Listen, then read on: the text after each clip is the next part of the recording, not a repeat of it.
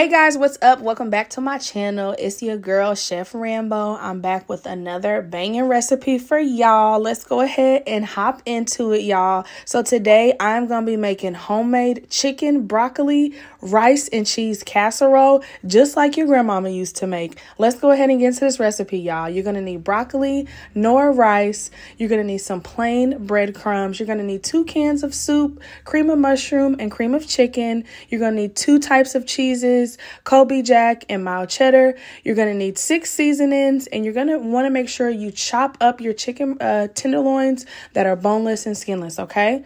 So the first thing is first, go ahead and open your rice. Once you get your 2 packages of rice open and placed into your dish, you're going to add 1 can of cream of mushroom soup and 1 can of cream of chicken soup.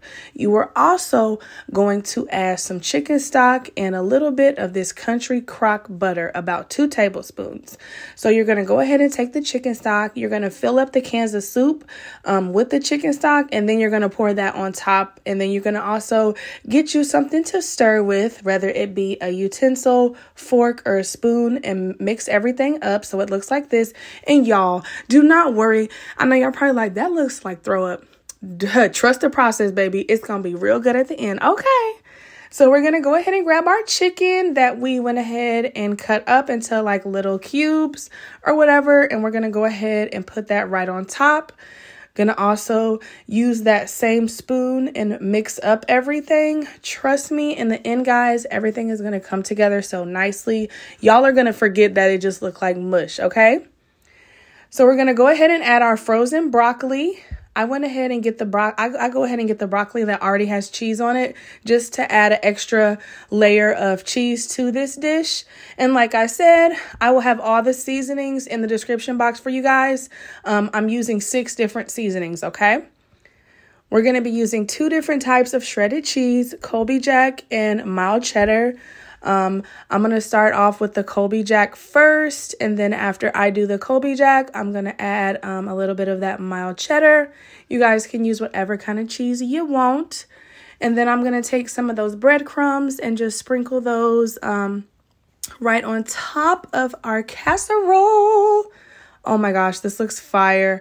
We're going to let this cook in the oven on 350 for about 50 minutes to 1 hour. And you want to make sure you cover it with some aluminum foil. And then after you cook it with the aluminum foil, put it back into the oven for an additional 15 minutes uncovered, okay? This is how your delicious chicken, broccoli, rice, and cheese casserole should look. Oh my gosh, you guys, I have not cooked this in so long. This was so freaking fire. Look at that broccoli and that cheese. Look how nice and steamy it is.